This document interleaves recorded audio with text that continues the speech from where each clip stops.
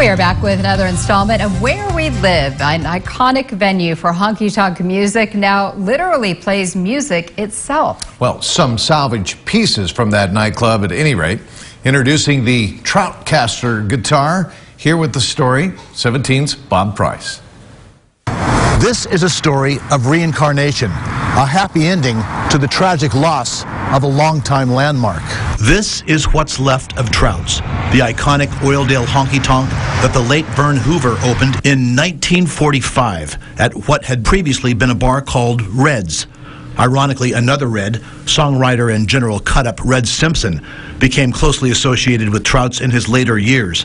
Trouts closed almost a decade ago. The building was sold in 2018.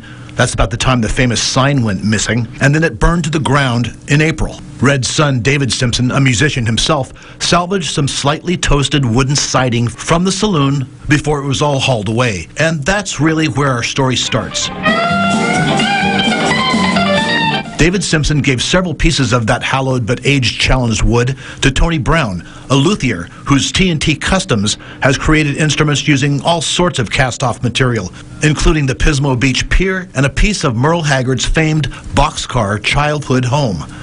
Brown set himself to the task of building a small number of six-strings modeled on the design of a Fender Telecaster, knockoffs that would do old Red proud. He set about the task of turning that scrap redwood into objects of redeemed glory. It was a painstaking effort, but with the help of girlfriend Teresa Spanky, a musician who sang at Trouts literally hundreds of times over 20 years, they took on the challenge, and they found some surprises. When I sanded down a little bit, I discovered the red paint underneath it, and so we sanded down, kind of left some of the patina look on it, and then we thought that was a really cool look, so we left it. We didn't want to take it down to bare wood because we wanted it to represent Trouts, where it came from. Eventually, it was time for the hardware, some elements more visible than others. The frets, the pickup, the special varnish, the abalone inlay. Trial, error. 2 months later, voila.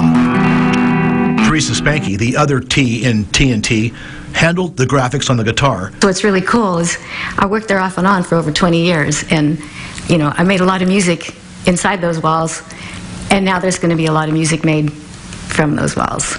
And now you too can experience a little of Trouts reincarnated if you happen to attend a show featuring a player who owns one of the 4 or 5 in existence, and it so happens that's easily achieved. The proud owner of this Troutscaster guitar is Ernie Lewis, one of the regular performers at Buck Owens Crystal Palace. Check him out. You might just run into the couple that, in the best traditions of legendary Bakersfield guitar builders like Mosrite, are keeping the legacy alive. And so Trouts lives on in just the sort of places it deserves, on the stages of the Bakersfield sound. In Oildale, Robert Price, 17 News. First time I played this thing.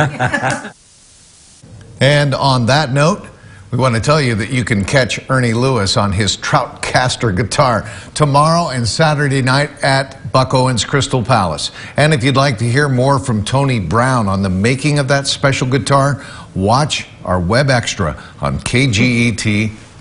That is super cool. Oh, way cool. Yes. All right.